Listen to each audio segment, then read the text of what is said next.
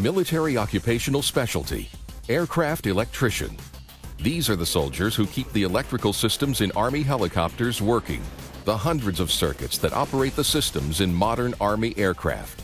To do this, the Army will train you to remove and install the electrical and electronic elements of component assemblies, and to troubleshoot them for defects that could cause malfunctions in the aircraft. The Army will also train you in the principles of electricity and electronics, and how to read electrical schematics.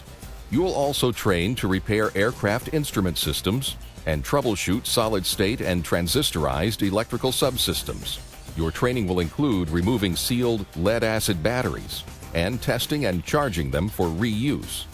After your initial entry training and advanced individual training, you'll work supporting Army operations in the field, day or night, where your duties may include removing electrical and electronic components and cleaning them when required.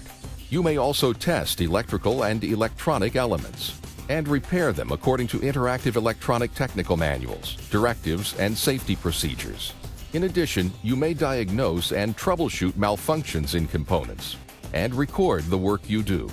Serving in this MOS can help you transition from the military to the civilian employment sector, because your abilities in leadership, teamwork, and problem-solving are skills and values in demand by civilian employers.